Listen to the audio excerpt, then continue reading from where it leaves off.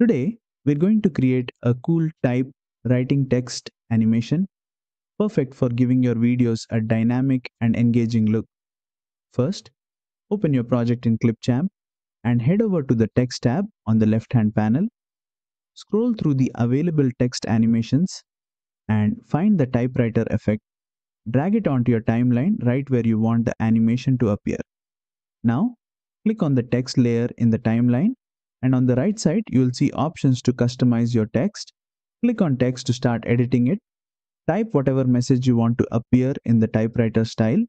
You can change the font to something that fits your project, adjust the text size using the slider, and change the text color to make it stand out.